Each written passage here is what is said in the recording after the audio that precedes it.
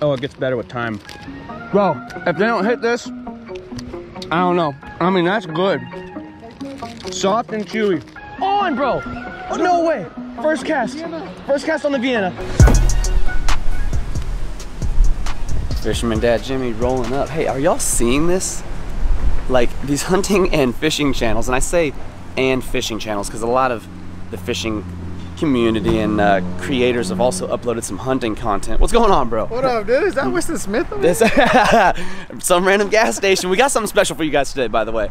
But are you seeing these like hunting channels are getting demonetized right now? I was gonna ask you later about what happened with Flair, dude. I would love to start off with a good old shoe, but right now times are tough, and maybe I'll shoe when things get a little bit better here. Today, unfortunately, we got some bad news. Literally, it sounds like Flair's had to take down all of his hunting and trapping style videos. Really? And it's affecting also this guy named Seek1, who I was like unfamiliar with. You know. I know Seek1. You watch videos of his? I don't know him personally, but I know his videos. So he's like over 500,000 subscribers, Yeah, entire dude. channel completely demonetized. Really? And you know, 100,000 views, let's say like he's averaging more than that per video. Yeah. That's like his livelihood, that's his income. That's money, yeah. A lot of income. Let's say, I would assume a creator, on the low end, Seek1 is probably averaging a $5 CPM. That would be like on the low end, right? So $5 for every 1,000 views. Guys, I just wanted to jump on here as I make this edit and throw in a little brief explanation kind of on this whole CPM thing, your average earnings, and how much these creators are potentially missing out on. So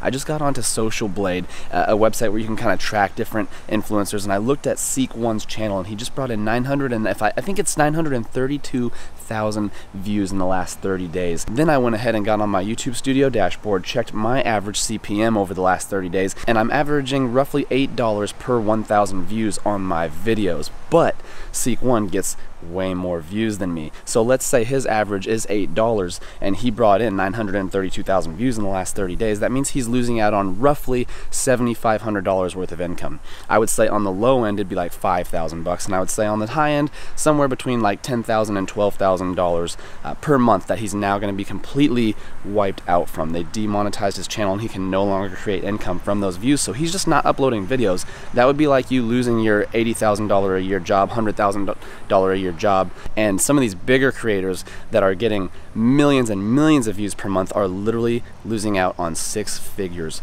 per month. I remember getting some stats from Stradman. I was watching an interview with him and Graham Stephan. So Stradman is one of my favorite automotive creators, and he talked about how his best month was just 400,000 very recently, and how every one of his videos that he's uploading was making him about $10,000 because his videos are averaging about 1 million views per upload, and at that time his CPM was roughly $10. So absolutely insane. I looked up Lunker's channel. One of his best performing videos ever was bow fishing in a shallow creek, and he told me how much money that video had made him in the past. It was astronomical, and he had to take that video down. People like Lojo are deleting videos from their channel. Flair deleting hundreds of videos from their channel. Senior Bass Fishing's hunting channel went down. Anyways, back to the video. Anyways, it's getting nuts out here. We're gonna run into the gas station, see if we can find some treats for these fish this evening. We're gonna hit a little bit of a spillway. Something different for you guys. So let me see what we got. I see some beef jerky. I love cheese. He said, I love cheese. Maybe the fish duty, maybe that's what we'll grab. I don't know. They stole the cheese. The cheese is the secret weapon. I was thinking like off the wall food items like a steak or something goofy. How's the exposure? How about a $1.69 hot dog? Hey, that's gonna be tough to beat right there. Looks very similar to a Lunker log in like cinnamon color. Gas station tamales. They literally have, dude, I might eat that though. That's the problem. We get that for bait. I'm gonna start eating it myself. I think for sure we're gonna use a hot dog, dude. We can do a how much should we grab? At least 2, yeah. We chop these things up, toss them on a circle hook, see what happens. Yeah, so this little spillway we're hitting, I don't know what type of fish live in here. I assume there might be some bass, and we did bring some bass fishing baits, but also we're gonna grab some random stuff just to throw out on the bottom, see if we can get some big fish to hit. I've been seeing these videos all across the YouTube. It seems fairly popular. You mentioned Lunchables. I don't know where you got the Lunchable idea. Did you really? So you seen somebody fishing with Lunchables and the fish are eating it? No, I heard there was a Lunchable shortage. You heard there was a Lunchable shortage? Yeah. Is there a Lunchable shortage? I did not know. It looks like they're stocked up out here at Racetrac. Yeah. Well, I don't know what we would use from here. Just the meat. I mean, we could stack some meat and cheese though. We'll make a sandwich. We could literally make a sandwich. Let's do it. I gotta like put the camera down and actually focus on what to grab. Hold on a second.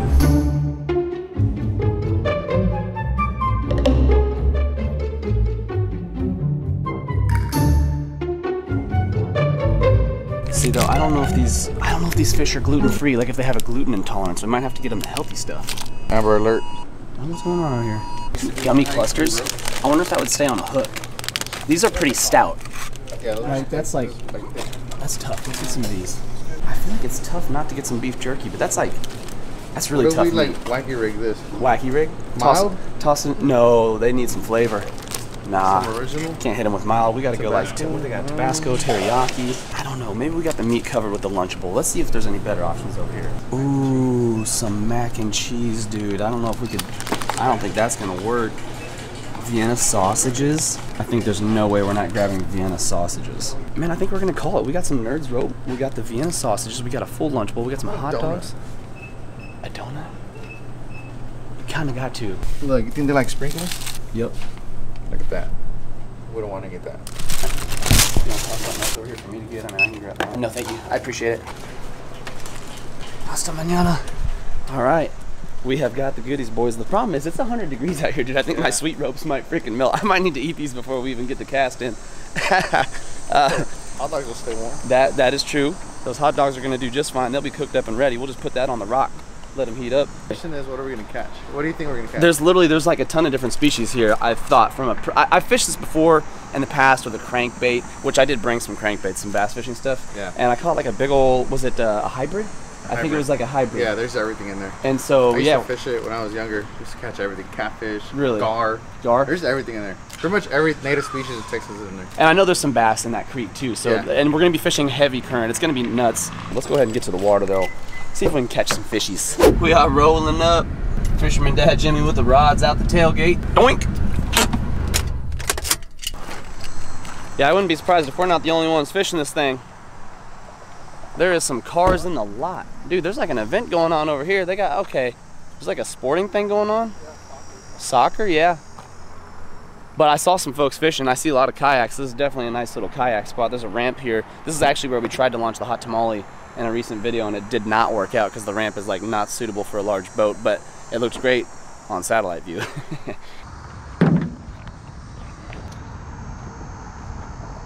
Time to get serious. Let's go. The bait is it's overheating, y'all. Look at Jimmy, he's ready. Yeah. You got the Lunchables and all. I don't know how we're gonna fish and not like want to eat this stuff. I'm hungry. What if we catch a freaking tank, dude? Yeah, on the donut. How dumb would that be? I think you only got one cast with the donut.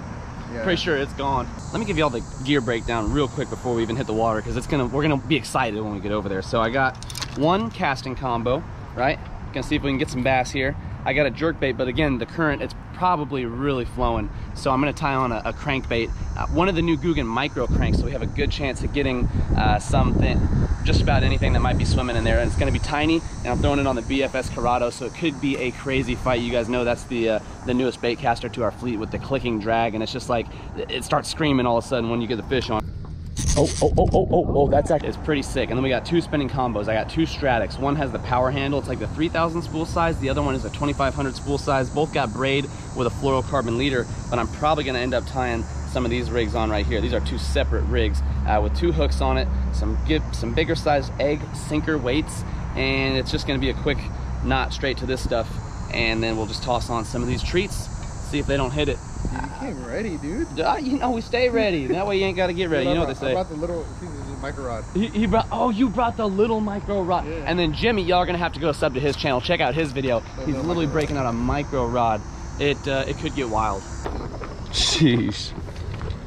There's water right here. Yeah, I'm pretty sure I fished this last time. Like literally right here. Holy cow. Is there even water flowing? There's got to be. I don't hear any rushing water right now. I mean, the current was ripping last time I was here. Oh, I hear it now. It's going. Yo, this is looking money. Toss these in the shade. Can y'all read that? They finna be eating good, man. This is 60 calories per sausage. Yeah, it definitely does smell like something died. All right, these ropes are finna melt, so I'm gonna put them in the shade real quick until we can rig them up. When you throw out the sausage, you might just land a giant. I might just throw a sausage out first. Vienna sausage, yep. All right, guys, I'm gonna show you guys how to make a Lunchable bait. There's actually a secret to this. You've done this before. Yeah. Oh, snap.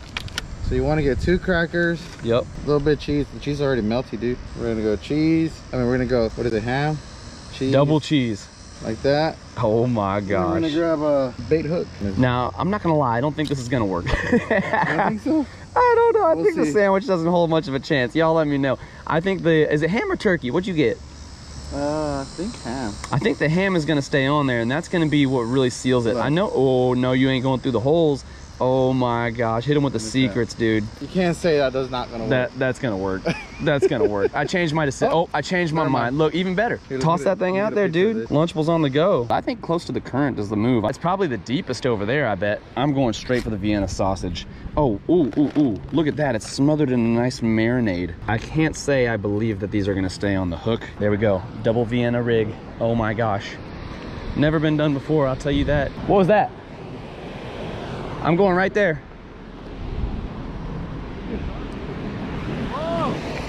I think, dude, oh, did one come off? One came off? I still got one. Vienna sausage. Oh, bro. Bites. On, bro. No way. First cast on the Vienna.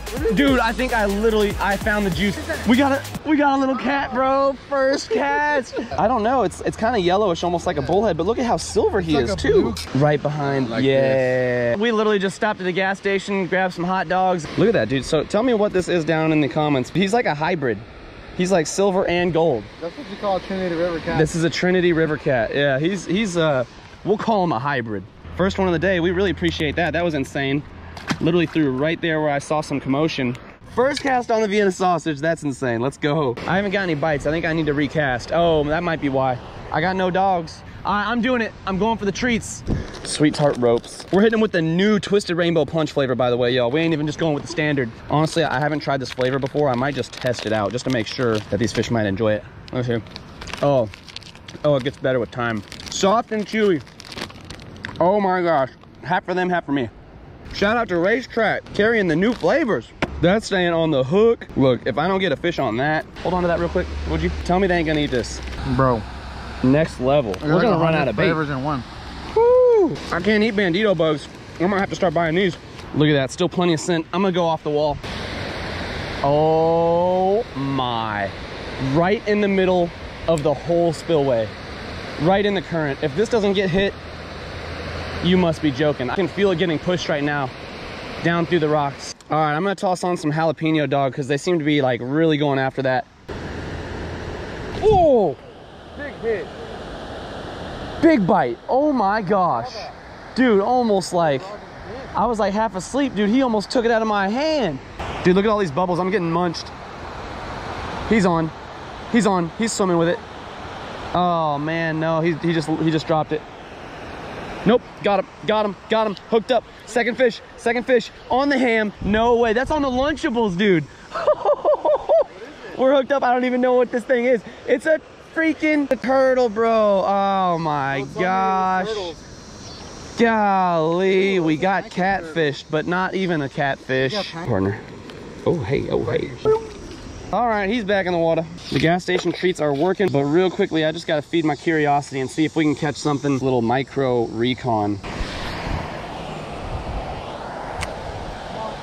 You're on? That's the micro rod. What are you throwing, the sausage? The hot link? No way, dude, he's taking drag. Jimmy, what have you got, dude? Oh my gosh, nice cat.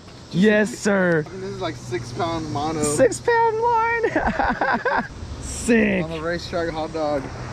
That was on the jalapeno? Yeah. That's all it took is we downsized the hook. Downsized the hook. Dude. He's literally throwing out like a very cheap, affordable Shakespeare like Walmart combo over here with a literal like 60-cent hot dog. So if you guys want to go out and have some fun and hit something like a dam or the spillway, you're almost guaranteed to catch fish. It's just an awesome way to get out there and have some fun if you enjoy fishing and just kicking back.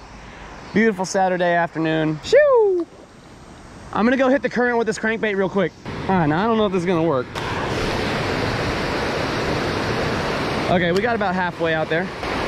Oh, fish on, fish on. Oh my gosh, I had a fish. I just had a fish. No way. Well, I think that's it for the gas station food, y'all. We just ran out. That's all the bait we got. We had a major success though. I'm gonna catch up with you guys and talk to you a little bit more about these demonetized channels here in just a second at the house. But what a session. That was pretty sick. If you like the Spillway content, let me know down in the comments. We'll definitely get out more. We're trying to catch some stuff that's like 10, 15, 20 pounds plus and really get into a giant, but that's besides the point. We had fun tonight with what we got from the station. We're gonna have to double up on the stuff we know works next time. I'll catch you guys back at the place. Come on, y'all.